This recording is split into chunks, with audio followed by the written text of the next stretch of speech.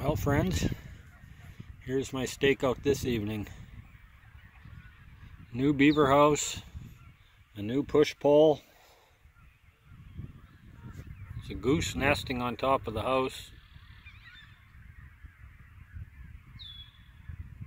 Just ducked real low. Didn't fly away. Not sure if you can see it or not.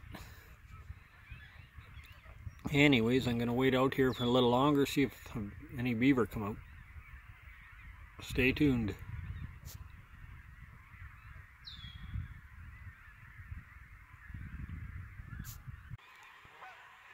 Well, we got one, my friends. He came and checked me out once. Made a bigger loop and slapped his tail, and then he come around again. I was just sitting back there. There's the house. And this time when he made the loop, he cut through these willows here and come in on the inside. And then he started swimming away, and I was able to get him. I got my homemade catch pole here on him. I made it out of a piece of bamboo and cable.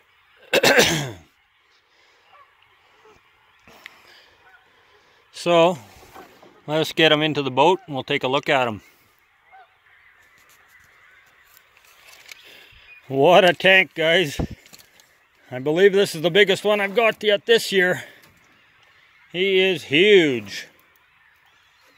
Huge, huge, huge. Look at the tail on him. That is one big, big beaver.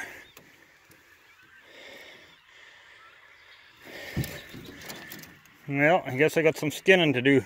Looks like I took him right behind the ear. What a hog.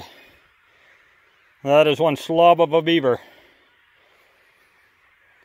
Alright, well, I gotta push my way back around there. Excellent.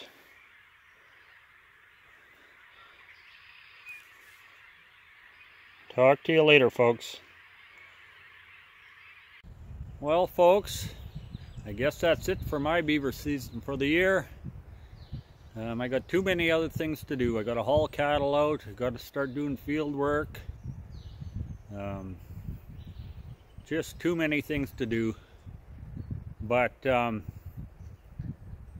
I'd like to thank Cody and Kelsey Robbins from Live to Hunt for buying all my beaver carcasses this year. And I'd sure like to thank you all for watching. And the good Lord willing, we'll see you down the trail.